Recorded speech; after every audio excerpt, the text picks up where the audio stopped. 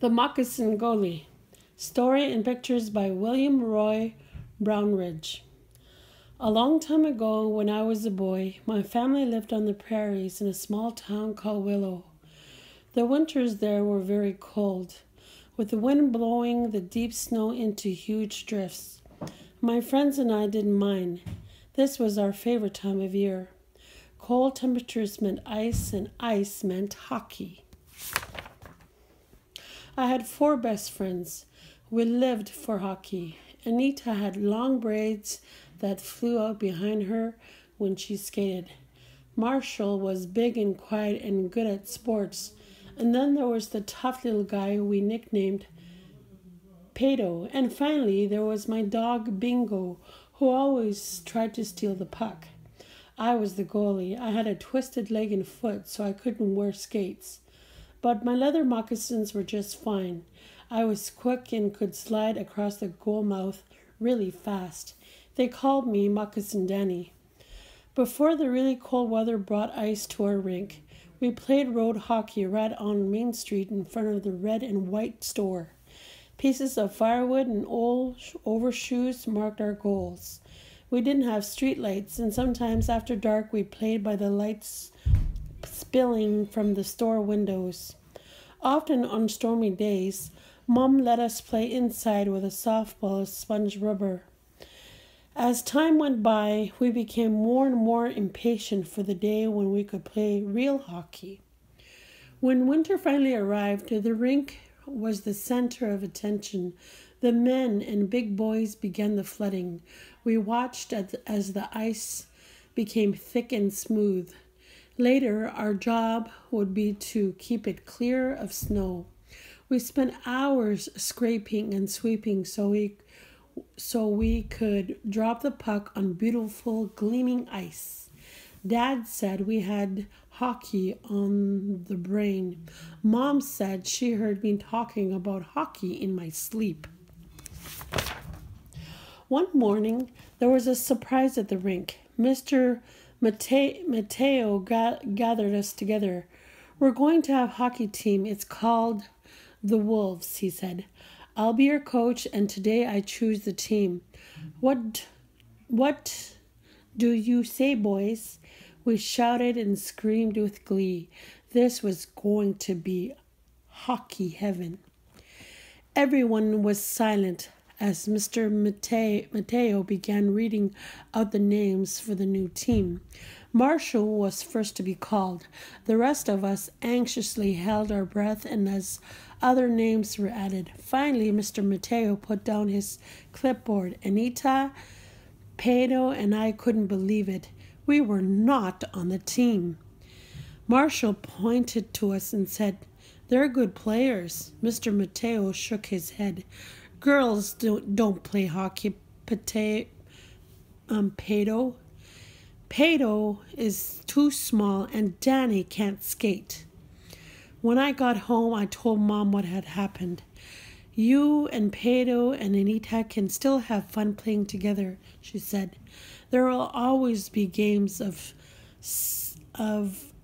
shinny at the rink." This didn't make me feel any better. "It's not fair," I said. "We're just as good as the rest." Every night was the same. I lay awake, staring at the ceiling, talking to myself. My first chance to wear a uniform and play real hockey, and now it's gone. Every day after school, I watched from my window as the boys went to the rink. Bingo kept looking at me and wagging his tail. He couldn't understand why we didn't go out to play. Now making the team wasn't the biggest disappointment of my life. Weeks later, one snowy Saturday, there was a knock at the door. There stood Mr. Mateo, pointing his finger at me and grinning. "Danny," he said, "we need you to play goal this afternoon. Tony is hurt. The league has given us special permission to let you play on foot. This was a very important game, you know. If we win, we'll be in the playoffs." I was so excited. I let out a whoop and jumped back onto Bingo's tail. What a racket! But even though I was happy, deep down I was afraid. What if I let the team down? When I go to the rink, all the guys patted me on the back and helped me into Tony's sweater. I was proud, but my heart was pounding. Marshall whispered, "Don't worry, just play your game and we'll win."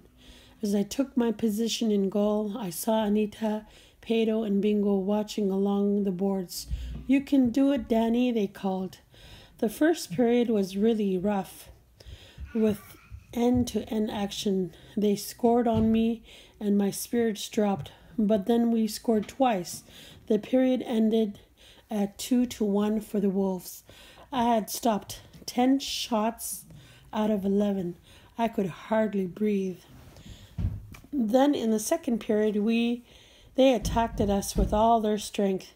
They stopped 12 shots, but finally a shot went in over my pads. I felt sick. We were tied at 2-all. I'd let the team down. The third period was like a bad dream. The shots came at me from all sides. I stopped them with every part of my body. It seemed impossible that we could win.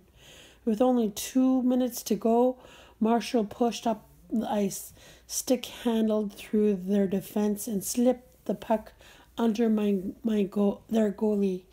At the final whistle, we piled on top of each other in a great heap. We had won the game 3-2. Mr. Mateo came onto the ice and put his arms around Marshall and me. "You two saved the game for us," he said. "Danny, I want you to stay on the team. What do you say?" I spotted Anita and Pedro waving in the crowd. Suddenly, I knew what I wanted most of all. I looked at Marshall, and he nodded.